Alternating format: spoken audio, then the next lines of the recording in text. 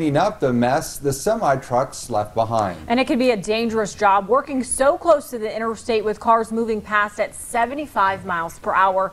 Travis Robinson shows us how crews are handling that cleanup today. Gary Herbst started cleaning up traffic accidents as part of his towing company 37 years ago.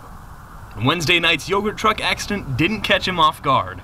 We've been at it so many years that I think we've handled all kinds of cargo, from hazardous waste to eggs to yogurt. After cleaning the yogurt for around 7 hours Wednesday night, Herbst wouldn't say that yogurt is the easiest thing to remove. I think I've only been into one worse situation than this. It was a load of eggs, and they were scrambled when they went over, so that was pretty messy. But this ranks right up to the top of a mess.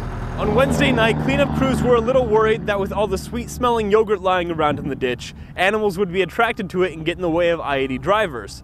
But thankfully, they were able to clean up most of it on the night of the accident. With our crew here until 3 o'clock this morning, probably kept them all away for the night feeding, so I haven't seen any, haven't even seen tracks for them or anything. But Herbst hoped to have all the trucks clean by the end of Thursday night. Please move over for us when we're out here working, because I don't know if you've got cars coming by us on the camera or not, but they're 70, 80 miles an hour. We're 6 feet from them, so dangerous job.